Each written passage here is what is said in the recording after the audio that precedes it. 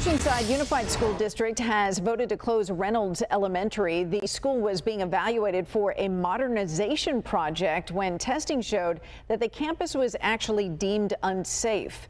Fox 5's Sarah Alegre is joining us live in Oceanside with what comes next. Sarah. Kathleen, it has been a long-fought battle to keep Reynolds Elementary open, but all of that came to an end last night, now leaving parents with mixed emotions and uncertainty. Many now considering whether or not to keep their student within the district or transfer elsewhere. I don't think I'm willing to keep my kids in the Oceanside Unified School District. Parents of Reynolds Elementary now left with tough decisions following a 3-1 vote in a special school board meeting to close its doors for good.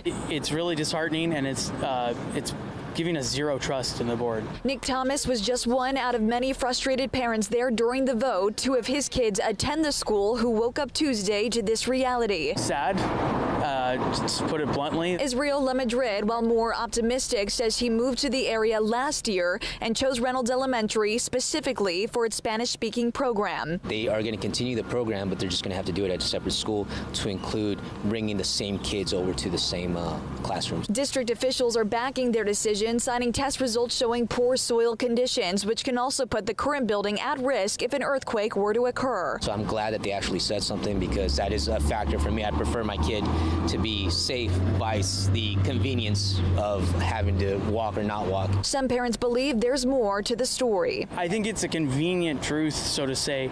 I think the risk is very low.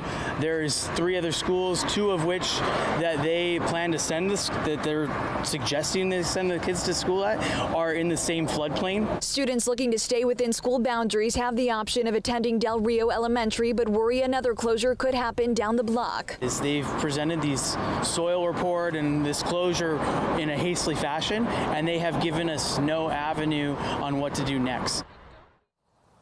Now, in response to this decision, parents tell me that they are considering taking legal action. As far as what's next, there will be a meeting held on the 23rd to decide where all 554 students will go next. As far as what's next for teachers and staff, no one is losing a job. However, they will relocate to other schools within the district. For now, live here in Oceanside, Sarah Alegre, Fox 5 News.